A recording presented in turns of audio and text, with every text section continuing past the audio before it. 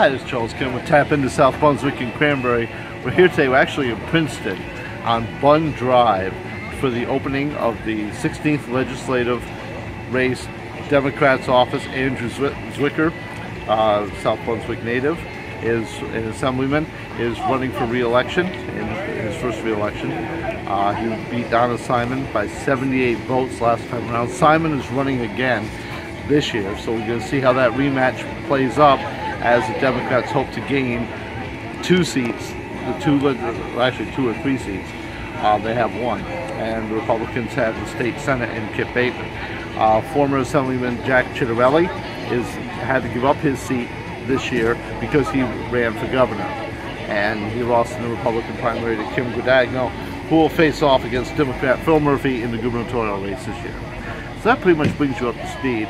We're going to have speeches, of course, from the 3 Democratic legislative candidates coming up as we bring this to you as the Democrats kick off the 2017 election season.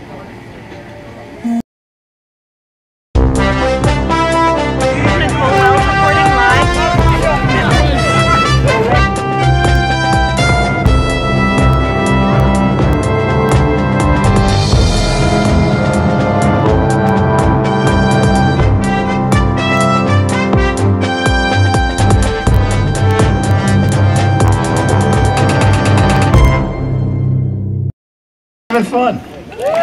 Come on, this is a rally. You're supposed to be excited. We got 3 great candidates. We're going to steal another seat in the assembly. We're going to get another senator. It's all because folks like you came out on a beautiful Sunday afternoon to get this thing kicked off. My name is Craig Coughlin. I have the great privilege of representing the 19th Legislative District, which consists of Woodbridge and Sayreville. Thanks, Dad. Woodbridge, Sayreville, South Amboy, Perth Amboy, and Carteret. And I wanted to come down to be here with Lori and with Roy and with my friend Andrew to kick off their campaign, because this is really going to be something fun to watch, and more importantly, it's going to be a real bellwether, and it's going to tell us just how good we are doing as Democrats, right? Now we've got terrific candidates, and we start, with Andrew, whom I've had the great privilege of working with over the last couple of years. He is, it's an overused term, but he is truly a rising star in the Democratic Party, and we're fortunate to have him on our side.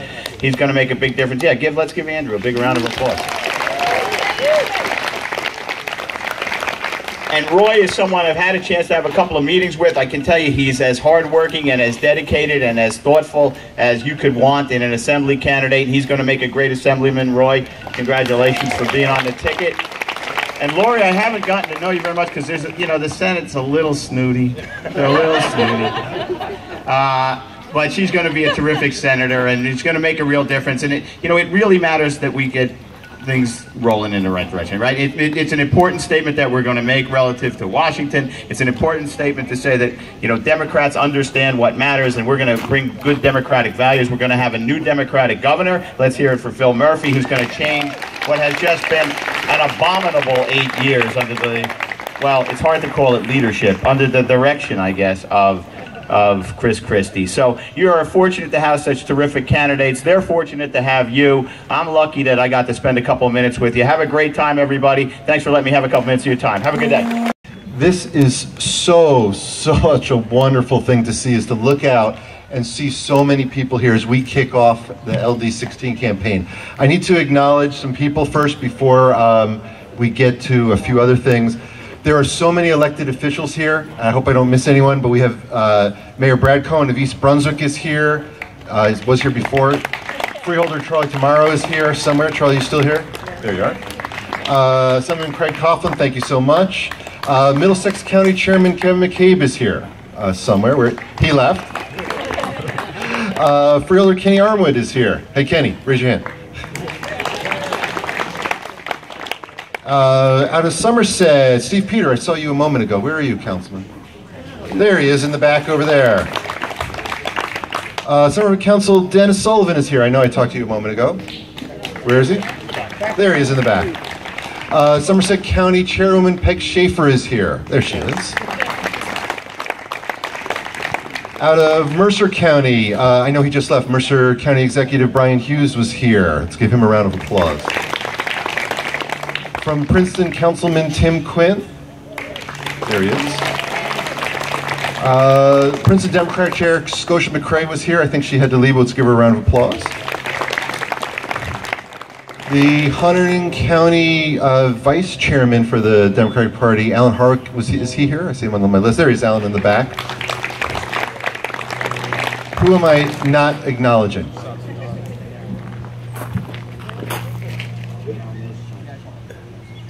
Oh my goodness. Shots is right here from Freeholder, right over here. Thank you, from Somerset County. You pointed out Kenny.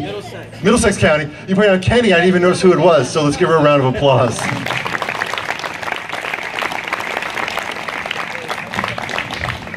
Anybody else I forget? The other thank you goes to every single person that is here today. I cannot thank you enough, and in a moment we'll bring up Roy and Lori. Just want to say a couple of things. 2 years ago, we got together, so many of the people that are here right now, to try to do something that everyone told us was impossible. And that was to go ahead and turn the 16th legislative district from pure red to a little bit purple. And 2 years ago, we ran what was the largest grassroots campaign in the entire state. We ran a stealth campaign and ended up making, for the first time ever, the first Democrat in the 16th legislative history. We won by 100 votes. And this year, we have a remarkable, remarkable opportunity. Remarkable. So, when I was coming over here, I was talking to someone about what happened in Georgia, right, with the special election. And they were sort of feeling like that things were not going well. We had 4 special elections, and 4 times the Republicans won. And I said to them that I feel exactly the opposite, that I feel incredibly optimistic, because what we know is about to happen this November. The eyes of the entire country are on Virginia and they're on New Jersey. And within New Jersey, the eyes of New Jersey are on the 16th legislative district. Because if we are successful in not only bringing me back, but bringing Roy into the Assembly and Lori into the Senate, we know that all of the work that we're doing, that we head towards the 2018 election and taking back the House and stopping this president once and for all, it has to start in November of this year, and it starts with you. We have got to have the largest grassroots door knocking, phone knocking, everything we can do to get out the vote. If we do it together, I win, he wins, she wins, and the entire country is on notice. All right? And we win. We win. And if it happens for us, it's going to happen in Hillsborough. It's going to happen in Somerville. There. It's going to happen throughout the 16th, up and down the ballot. We have that power, right? In June, we saw Democratic folks came out that it's working at the primary. We saw Republicans were discouraged. We are set up if we are willing to work and if we're willing to do it together. So when we come here like this right now, it really gives me just a sense of optimism. So I cannot thank you enough. And with that, I want to introduce my teammate on the Assembly side, because we are going to turn the Assembly and the Senate blue, and it starts on the Assembly side with Roy Fryman. So come on up, Roy.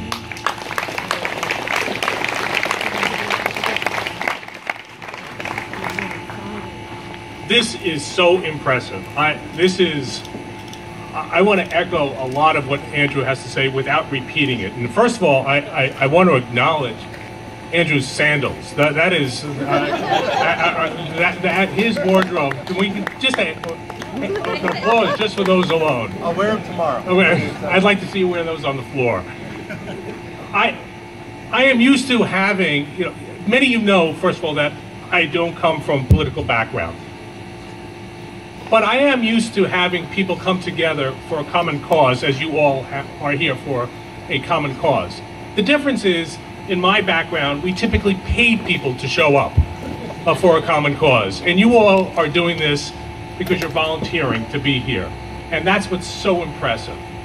So this, from my perspective, is a thank you, but a forward-looking thank you.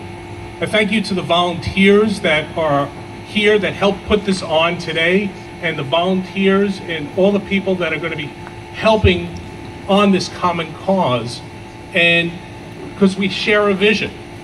We share a vision of something that we want that's going to be so much better. So from my perspective and from Andrew's and Lori's, I just want to say thank you looking forward, because we're going to be very, very successful. We're going to make this happen. The primary was unbelievably successful. The numbers show it. For the first time ever, the turnout was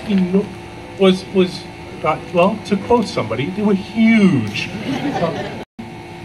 And I'm going to be repeating that for the next several months, saying thank you. This is humbling. And with that, I want to introduce the next senator from the 6th. I just want to say one thing before you introduce the next senator. The next senator before. Okay, well then I was about to introduce the next senator, so feel free. Let me just do one thing. Go ahead. Before we introduce the next senator from the 16th district, there are some other people that I really want to introduce from our campaign side, because everyone's talked about we have such a beautiful campaign headquarters. So there's 3 people that I really want to make sure everybody here meets. The first one in the back, raise your hand, Kyle. Kyle is our finance director, who's doing a great job of making sure we have the resources that we need to run this campaign. If you haven't met her yet, she just came on Monday. Our field director, Ann Semler. Ann, can you raise your hand? Ann has maybe the toughest job, and that is organizing all of you. And so I've promised her that you won't be unruly, and that you will work tirelessly, daily, day and night, until your knuckles are bleeding from knocking on doors. I hope you can do that for me. And where is Austin? And our campaign manager, who is the person that has to keep everything together, Austin Lyle, who's right there.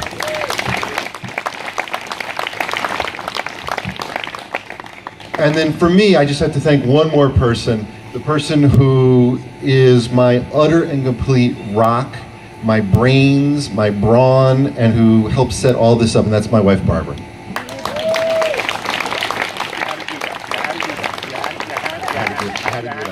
If I didn't do that, I wasn't going home tonight. Yeah, now look at me. And with that, you know, people say you can't do the impossible. I don't believe that. I think my win 2 years ago was an example of that we can do the impossible, and I think we are set up to do the impossible with really just an amazing person, an amazing candidate. It is my pleasure to introduce you now to the next senator from the 16th Legislative District, Lori Poppy.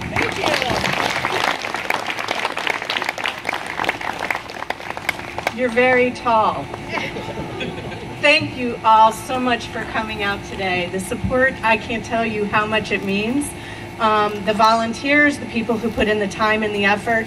What I'm really heartened to see is not just the crowd of us and us coming together to do a cause, but I'm really heartened to see the wide range of ages.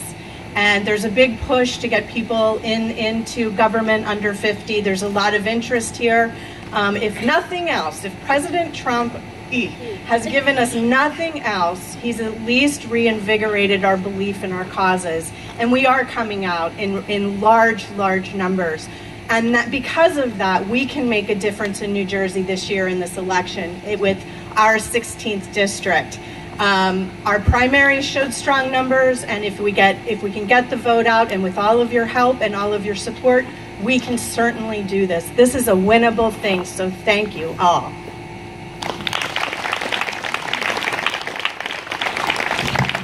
With that, there's plenty of hamburgers, hot dogs, veggie burgers, everything else. Thank you so much, and let's get to work. Today starts the first day. Austin, how many days do we have left to Election Day? 133 days left to outwork, outperform, outdoor knock, out everything our opponents. So thank you. It starts right here. Thank you so very much.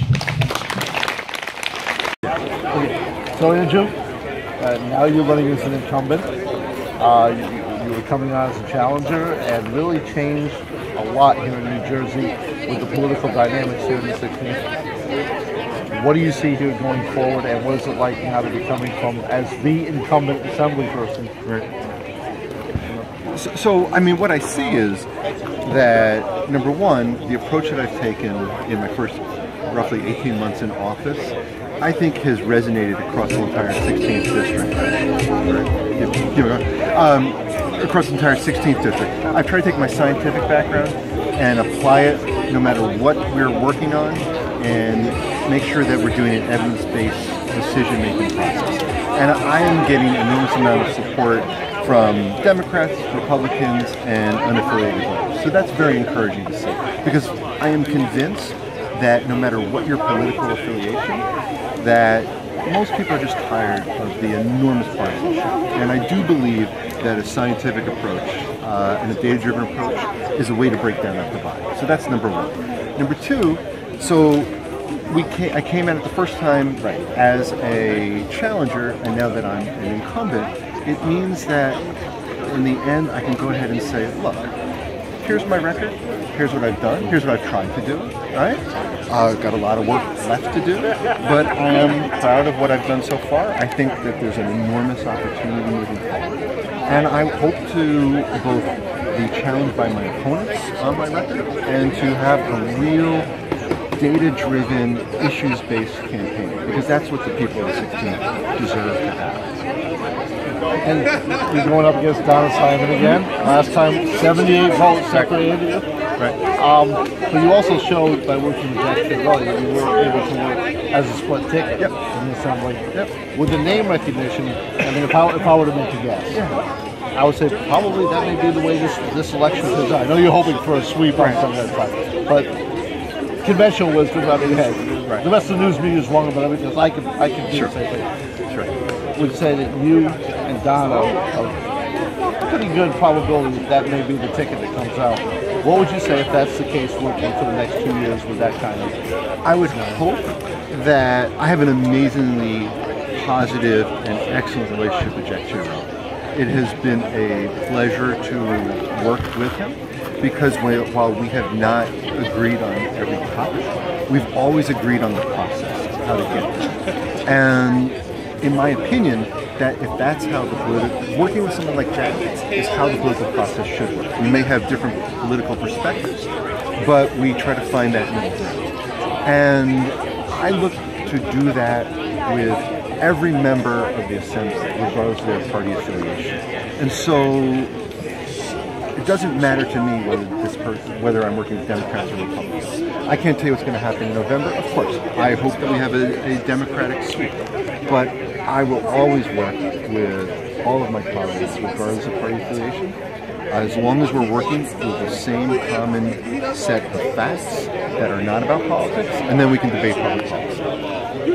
What else would you like the voters to know about today and the campaign going forward? What should we see between now and election day in November? We're going to, look, I mean, this is about issues. You look around, there's so many people here, and this is the tip of the iceberg. We're going to go out every single day, knock on doors, make phone calls, listen to the people of the 16th District. What are the issues, whether it's around affordability, the cost of college, taxes, roads, bridges, the environment, whatever it might be. And we're going to run an issues-based campaign. And from there, we're going to hope and see that in the end the voters decide that this is what they want and I get reelected. But it's up to the voters, and I'm going to make my case between now and November. Thank you very much. My pleasure. Okay, so Roy, you're running for the assembly seat? Yeah, state assembly, yes, in the 16th district. And you're actually, the other incumbent, Jack Fidelli, left to run for governor, creating a totally open seat now, and you're going to be competing for. How do you feel about that? Is this your first experience in politics? Understanding you're an outsider. What made you want to get to be part of this?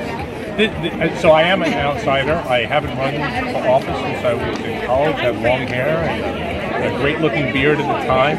And so I started reaching out and this has been in the back of my mind for quite some time. The process actually started about a year ago when I sent Andrew Zwicker an email. Didn't know him, didn't know Andrew at all, and I sent him a cold email. Because I wanted to learn about how he had gotten started. Because I knew that this was his first run and first office that he had held, and that he transitioned from having a job to from being an elected official. And I wanted to learn about his story and how he did that. So I sent him an email out of the blue, and it started a dialogue. And he responded, and I had a chance to meet with him, and we started a conversation. And I expressed an interest that I was growing more and more disappointed with the way government was operating. What about it disappointed? Well, my wife is a teacher in Hillsborough, so it starts with the governor. I just have been so disappointed with the leadership of the governor, and that's primarily been the lightning rod in New Jersey of just the lack of leadership. He's just been poor decision making, just the way in which he interacts with people, the way he disrespects and has been disrespectful for different opinions. I respect, and I think it's really good to get different ideas. I think that's really important to surround yourself with the way the same people work all the time. It's not helpful. I think you do need different ideas, but you need to welcome them. You need to embrace the ideas. And when the governor constantly tells people to shut up and sit down, that's not really helpful for inviting people to join in with the conversation. And the way in which, and because my wife is a teacher, the way he's attacked the education system, I just thought it was just absurd. And then just in general, the politics over a number of years has been becoming more and more polarized. For people that may not see them on the extreme, there's no place. And I don't see myself on the extreme. And I wanted to do something about that. And I do believe that the answer to a lot of the problems are often in the mirror. And it's been my place of saying, look, stop complaining and do something about it. And that's what got me involved. And I see your business, what kind of business are you in? So I was with Prudential for 25 years. So I held various different roles. The last role that I had with Prudential was strategy and analytics for Prudential New York.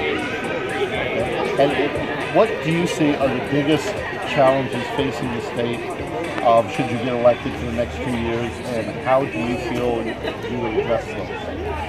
The state, the economics are probably the biggest one in the state. There are always competing, you always have a laundry list of too many priorities, too many competing priorities for the state budget. There are a lot of really good things that we need to do and not enough money to go around. So the question is, how do you get that done? How do you bring, and you can't, and I'm not a believer in let's tax our way out of it. I do think that you could get a lot more done with our existing dollars. From business, things happen in business all the time. Anyone who's been in business understands that you plan, you set a budget, and then guess what? The competition reacted that you never expected, and the marketplace reacted, and you have to adjust for it. So I think that the state can do a lot better, and we as legislatures can do a lot better, getting a lot more throughput out of what is existing at. $35 billion, it's a lot of money. We could probably do better with it, meeting the needs. But we also have to bring business into the state. You have to attract business a lot better. We've done a lousy job selling the benefits of what New Jersey brings. We have an incredible, diverse, and well-educated talent because we've had an incredibly strong education system for decades in New Jersey. Number one thing that businesses want is talent. I was with the Somerset County Partnership Alliance. They have been incredibly successful in bringing businesses into Somerset County because they've been selling the quality of the talent in Somerset County. So that's what businesses want first and foremost. New Jersey will never be able to wave a wand and be the cheapest provider. Come to New Jersey because it's a cheap place to set up business. It's never going to happen. But businesses want talent. That's what we have here. And we need to do a good job promoting that to bring that here. Because that's really what's going to get us all the things that we want, so we can do the infrastructure bill, which is another priority we have to do. We've got to fix our rail system, we have to fix our roads, and these are the things we need, and we have to make the state has got to be affordable, and we have to keep an eye on that. I was saying to Pop, in this area of the state, most people pay between 50 and 60% of their income, according to a Harvard 2017 housing study. Most renters pay between 50 and 60% of their income just to keep a roof over their head, instead of the preferred 25 to 30%. What could you do in your role as an assembly to try to ease that situation while balancing what the courts are trying to do with imposing affordable housing units on towns, which some towns say could threaten their very existence, like in Cranberry or South Brunswick, where you could see a doubling or a tripling of the population? It is a very real scenario of imposing when the courts say, look, you've got to add all these units. So realistically, how is this town supposed to absorb all that extra inventory? Right? So that's a legitimate concern. There have got to be creative solutions, and there are creative solutions to these issues. Because affordable housing, we have to be welcoming. We can't price out communities to just pay full baffles. It's wrong. So there are inventories. There are, I've sat down and I've had conversations with people saying, what about the homes that maybe are foreclosed or abandoned? Can they be retrofitted and meet the needs of affordable housing and owned by the towns? And not, so these are existing inventory retrofitted as a potential solution, rather than creating new inventory in certain towns. And I don't think that waving the wand, that's going to solve the problem. The idea of taking a step back, sitting down, and saying, all right, how do we solve this together? Because you're right, you can't add this massive inventory. It's going to crush towns. But you also can't ignore it and say, sorry, we can't do anything about it. And now, as being this district 2 years ago, raced very close between Andrew and Donna's side, 78 votes. You're coming into a situation, Donna's well known, Andrew's well known. And if I were to be a betting man, just on probability, I would say it's probably likely Kip will stay where he is, and that Donna and Andrew would split the district. What are you hoping? Because you and also the assembly candidate on the other side aren't very well known. How do you intend on breaking that barrier between now and election day to really make sure people know who you are, to give you a real fighting chance for that second, for that open seat? It's going to be a ton of a lot of little things. To be successful, you have to do a bunch of things. So you're right. Because I'm not a professional politician, I'm not known right now. But we're in the month of June. The election is 133 days away.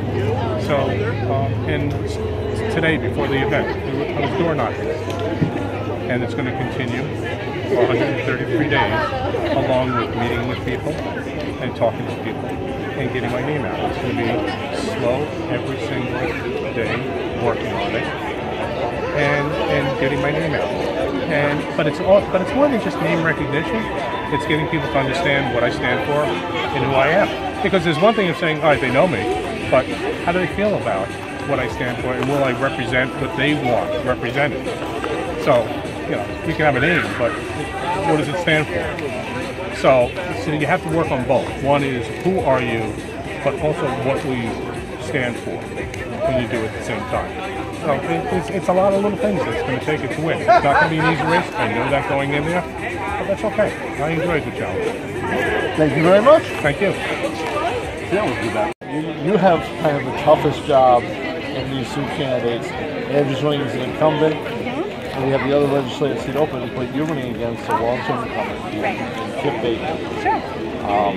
Very popular in this district. Yep. What are you hoping to bring to this election cycle? So I am a therapist, a collaborative law attorney, and a single mom. And my skill set is that I help people who are divorcing and in crisis come to mutual goals, values, and interests, and reach decisions that are in the best interest of their family and not selfish goals.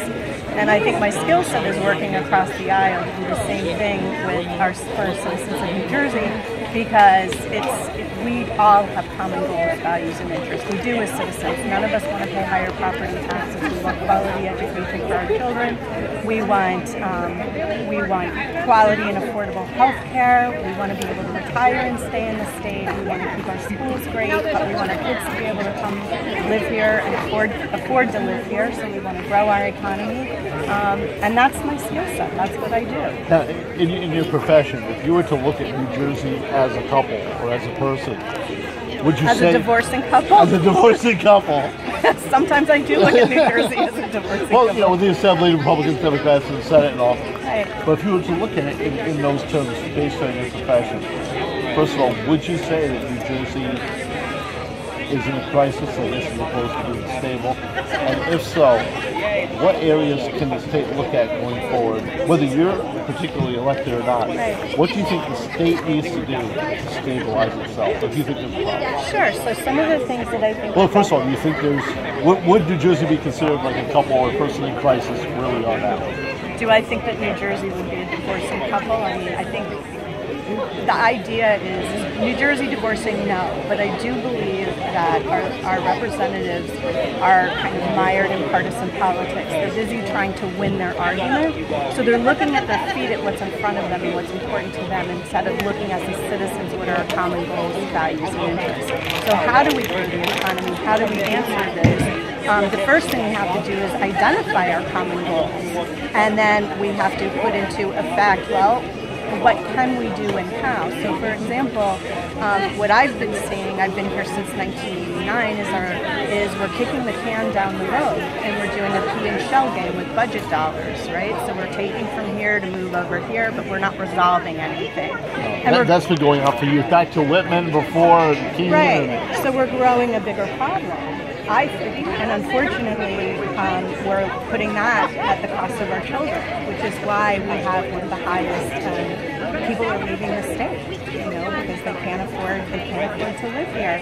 And so, if we could do programs like consider tying Rutgers into like STEM research and business, and so if we could do a forgiveness, for example, for college loans, if kids graduate, get into business here, and invest and grow our economy, we can come up with resolutions that make sense for all of us, that are workable on both sides. It's not, in a divorce, people look at it as a win or lose, and they say throw the cookies on the table and just start grabbing. And politics is a lot like that. Well, so that's why I was trying to get the analogy in there. Is that so collaborative divorce starts with common goals, values, and interests, and we construct win-wins using creative ideas and using the brain power in the room. So you don't, just because you might have a different idea from me doesn't mean that I throw your ideas out the window, right? I want you to bring your ideas to the table and have a conversation. So Republicans and Democrats should be sitting down and having hard discussions about what is our common goal and how can we best achieve this, and then discuss how to make that happen. Now, you were talking before, in your legislative district, the 16th, we have a district that is overburdened, according to a recent Harvard 2017 housing study, for renters and for homeowners. They're overburdened, spending anywhere between 40 and 60% of their income to keep a roof over their heads. Where now, are you talking about property taxes, or are you talking about rentals? Home ownership or renting. Yeah, most within the Edison, South Brunswick, Princeton. But we're spending between, on average, between 50 and 60% of our income, where they say that we should be spending between 25 and 30. And how does this, do you think, tie into, first of all, what can we do as a state to address that situation? And secondly, how can we balance that with what's coming with the affordable housing?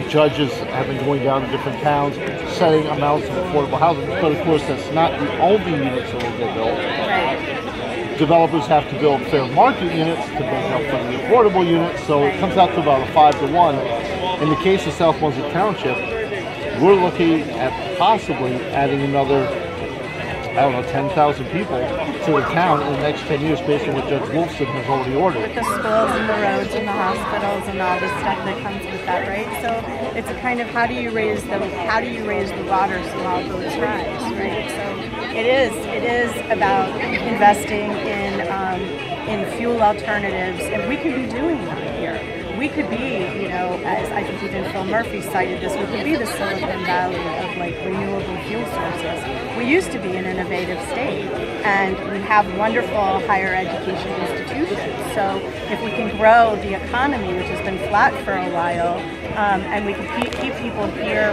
living and working here in the state instead of, you know, having to go to quality education out of Blue Ribbon School, maybe they go to Rutgers, or they go to Princeton, and then they get hired in Ohio, right? Where, by the way, for the same salary, they can live like a king as opposed to just scrape by at about $40,000, $50,000 a year. Right.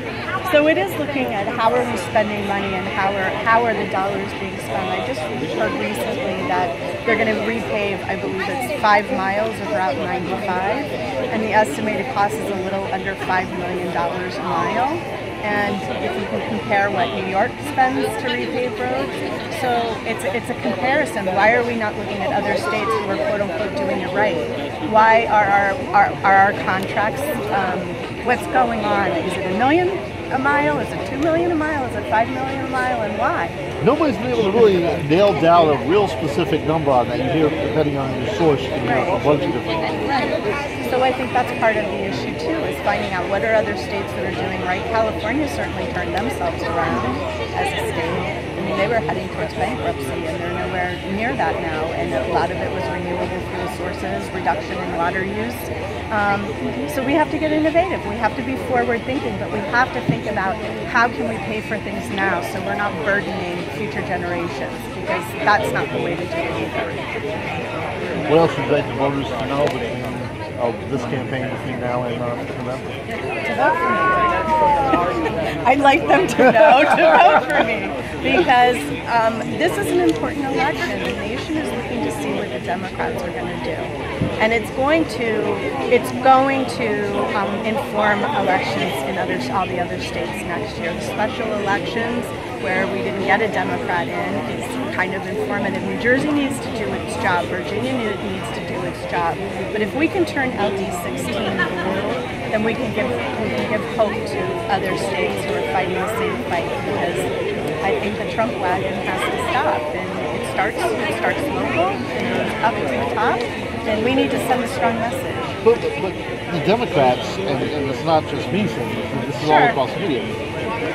What is the message of the Democrats except we're not Trump, and that we're not Trump message from before the presidential election is not working? The Democrats have lost 1,000 seats in Congress and legislators and state houses, so it's not working. So when I was in law school, they used to give us cases and they would say argue one side or the other, and suddenly you would be arguing to win your point so much that you would, I could remember standing there going, where am I going with this? I'm so far into wanting to win my argument, I'm saying things that I don't even believe in anymore. And I almost think that at the national level, at the federal level, our Democrats and Republicans have been so busy trying to win the argument, they've lost sight of what they really stand for.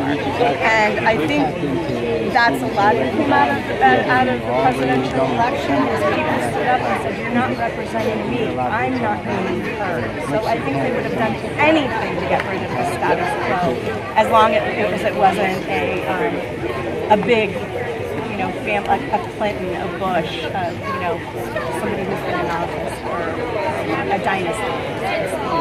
And I think that's what that meant. But I think we need to go back to our state levels. And Roy is a non-career politician. I'm not a career politician. Andrew certainly isn't a career politician. We have a physicist, a retired businessman. Like I said, I'm a therapist and an attorney and a single mom. They're married to teachers. So we're in this because we care very deeply, and the status quo has to change. Thank you very much. You're welcome. Thank you.